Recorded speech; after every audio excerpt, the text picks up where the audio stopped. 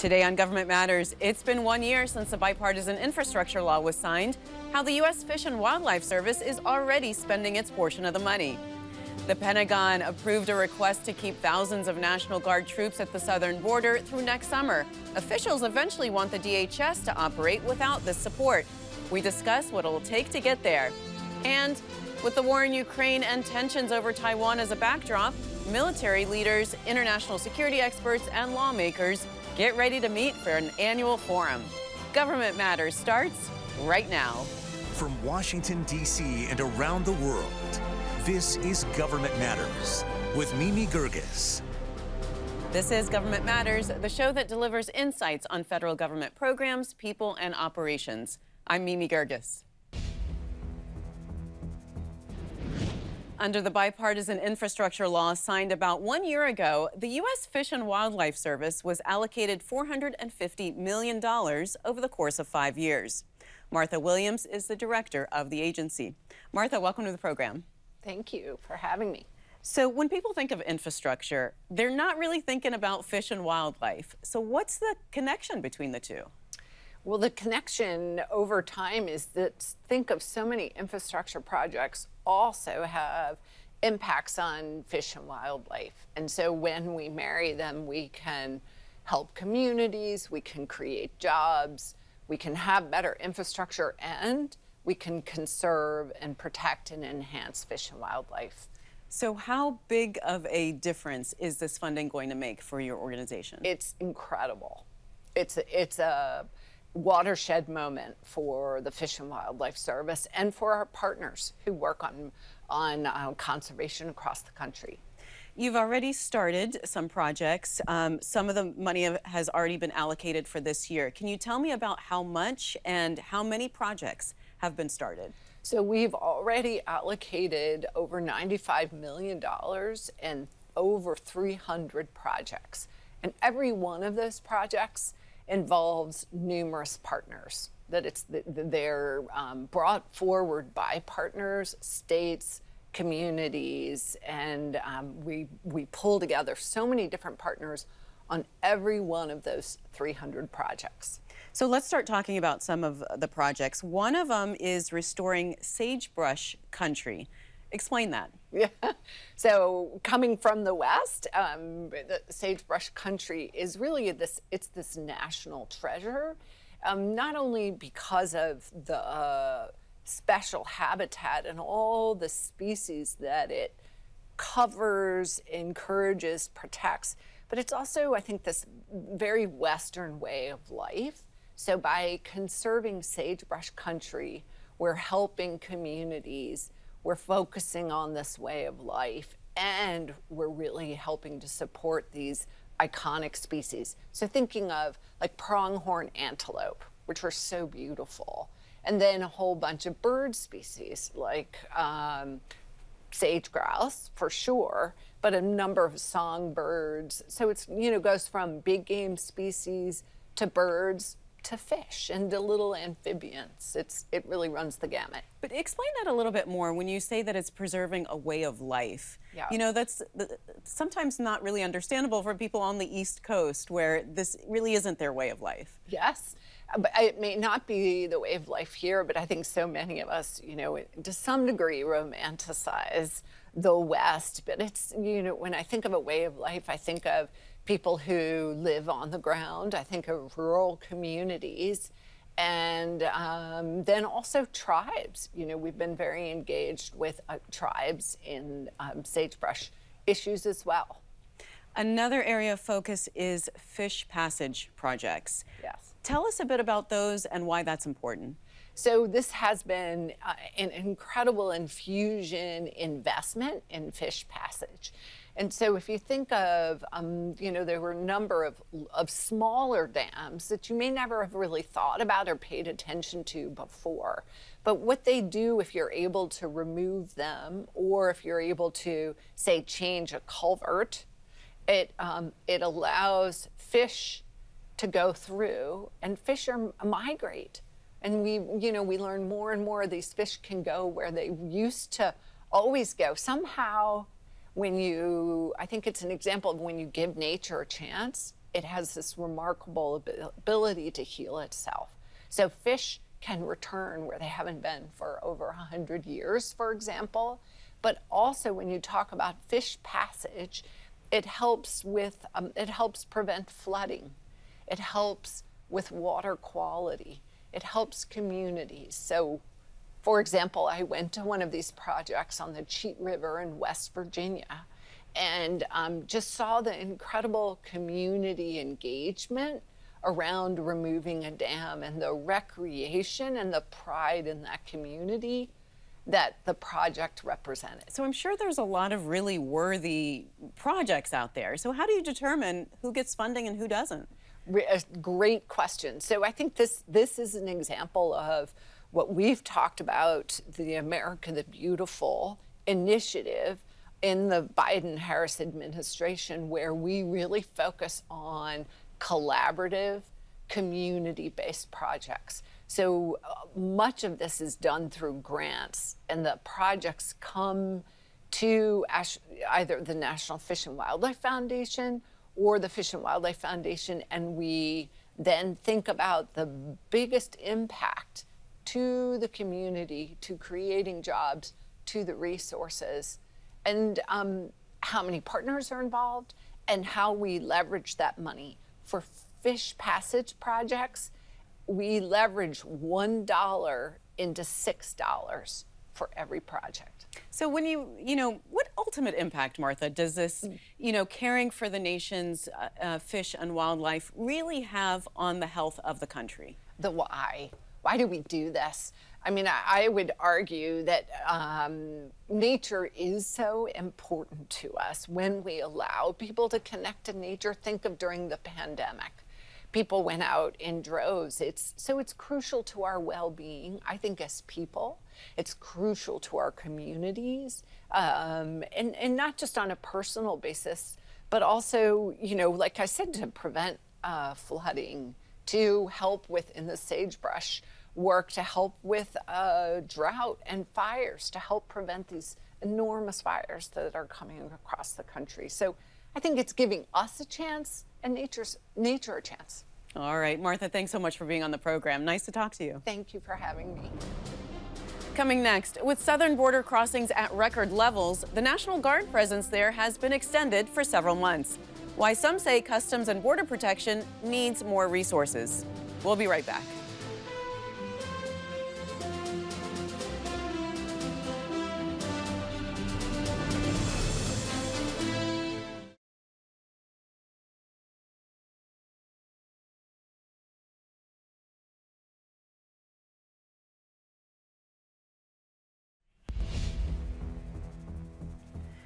The National Guard will be staying put on the U.S.'s southern border at least through summer 2023. The troop number will be capped at 2,500. Theresa Cardinal Brown is Managing Director of Immigration and Cross-Border Policy at the Bipartisan Policy Center. Theresa, welcome. Hi, nice to be here. What are National Guard troops actually doing on the border? Well, I think we need to talk about two different deployments. There is National Guards that have been federalized and are being sent by the Department of Defense. And they are there to support Customs and Border Protection. They are there at the request of the Department of Homeland Security. So they're under a federal authority, which means they can't arrest people, for example. They will be doing support duties for Customs and Border Protection. That means, sort of helping with processing and transport, maybe even repairing parts of fence or wall. Some Air National Guard may be doing air support with helicopters to help identify groups of people coming across the border. But that's the federal deployment. Then you have what Governor Abbott has done with the state National Guard in Texas, and he has invited other governors to send their troops under the governor's authority, and they do arrests at the border of people they find trespassing on private property.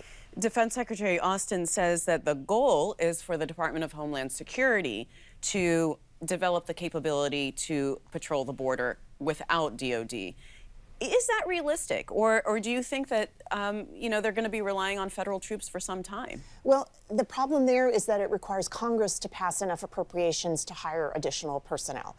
One of the things Customs and Border Protection is looking to do is hire people that are in what they call processing coordinator positions. These are non-agent positions, but that can do some of that other if you will, back-end stuff and free up more Border Patrol agents to be on the border doing the law enforcement duties and arrests. But Congress has to approve that, and they haven't approved as many agents as they hoped.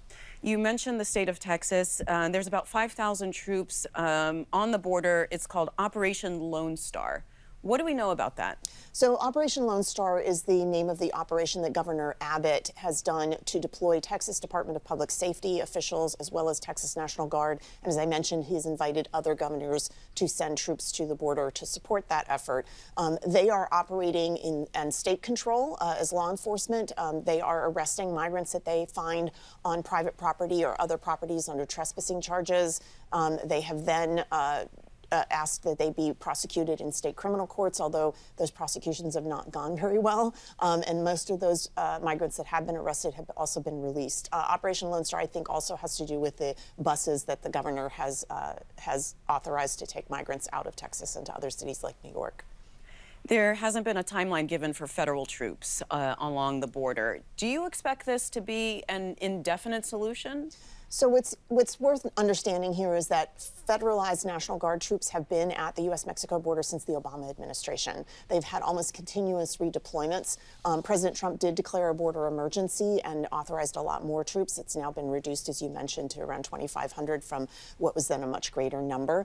But it's been a continual deployment, and I think that's one of the reasons why the Defense Secretary is saying, hey, Congress, if this is an ongoing thing, it's not a temporary thing, you should really beef up Customs and Border Protection and Border Patrol to do these jobs rather than continually asking for Defense Department help. And remind us what the process is for when migrants are picked up either at a border crossing or illegally. What's the process? What do they do and where do they go? So a lot of it depends on where they come across the border and how many come at a time. And what we're seeing now is groups of hundreds of migrants arriving in relatively remote places along the border. That then requires Border Patrol to meet them at the border physically. Oftentimes they get buses to come to these remote parts of the border to take them to what are then centralized processing centers. Those who can't be returned directly to Mexico under the CDC Title 42 health order are being processed, and most are being released into the United States to await court hearings to decide if they can stay, and that's going to be 3 to 5 years away before that decision happens. Theresa, what are the current numbers of migrants coming across, and is this a crisis point?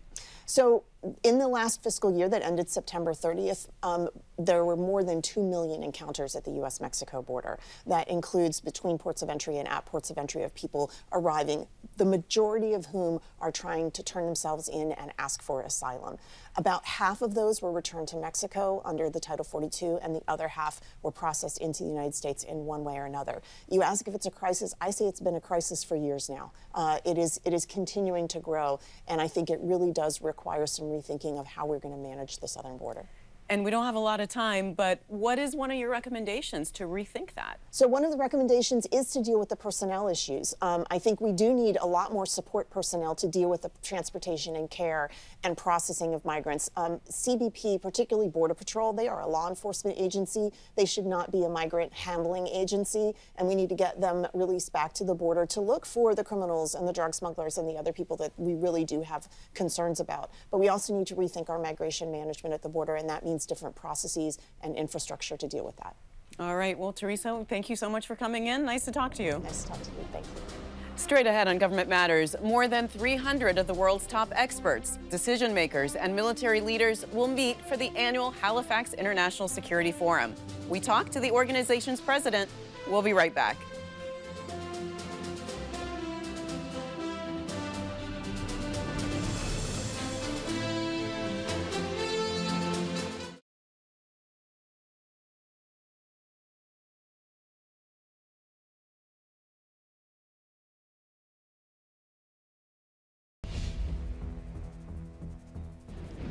Military leaders, lawmakers, and experts from all over the world are gathering in Canada for the Halifax International Security Forum. It takes place annually in mid-November.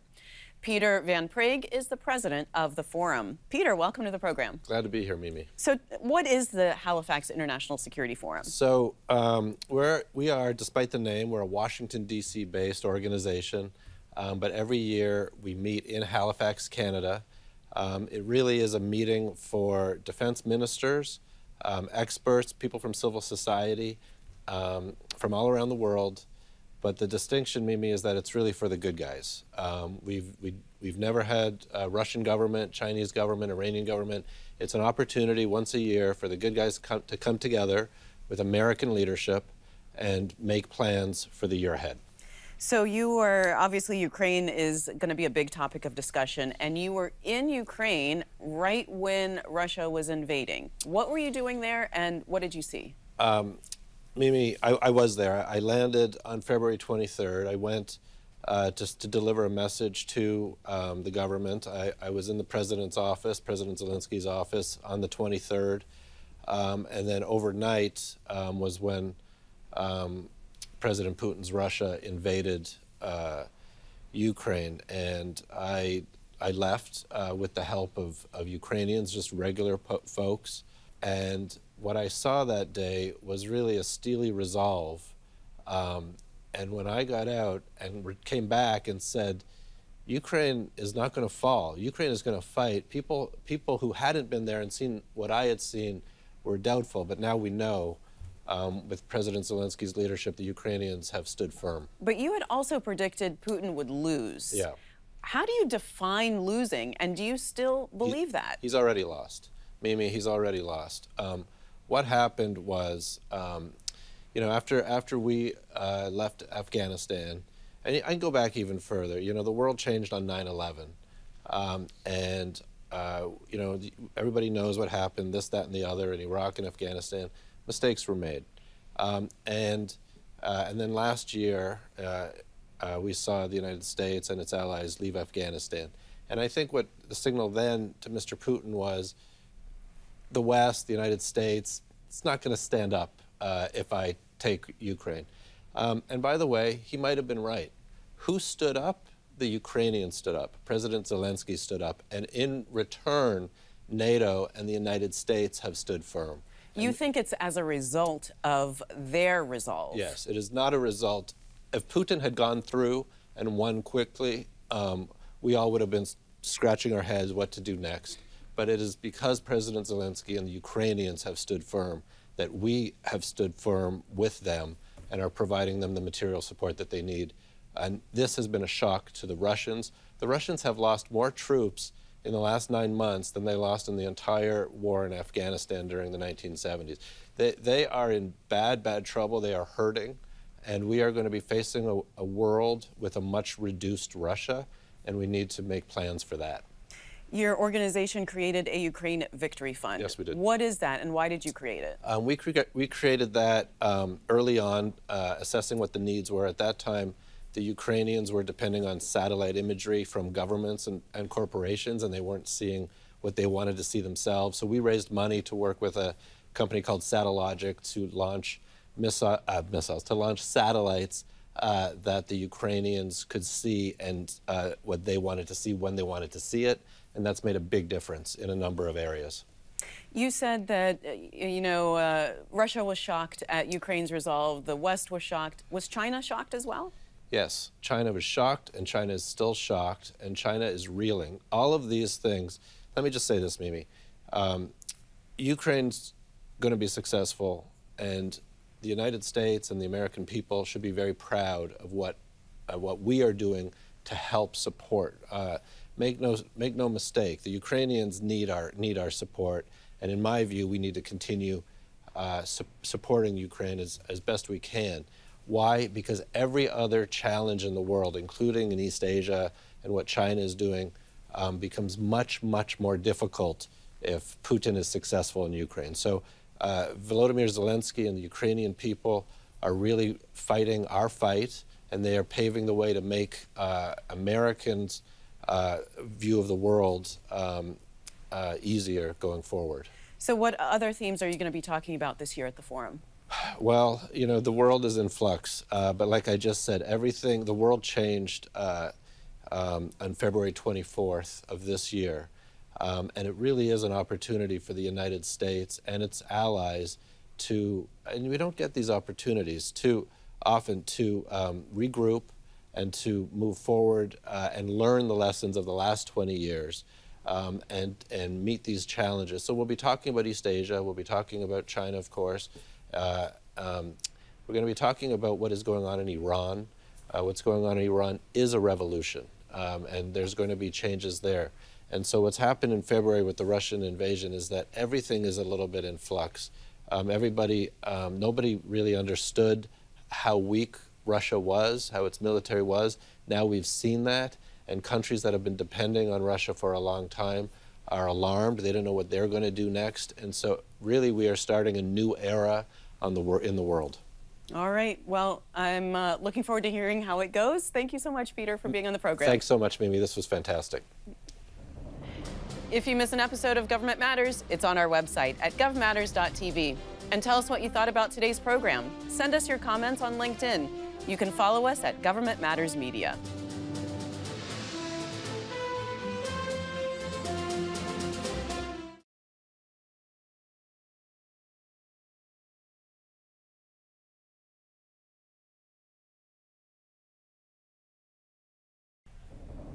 That's the latest from Washington. Join me weeknights at 8 and 10:30 on WJLA 24/7 News and Sunday mornings at 10:30 on 7 News to stay plugged in on issues that matter to the federal government. Thanks for watching. I'm Mimi Geerges.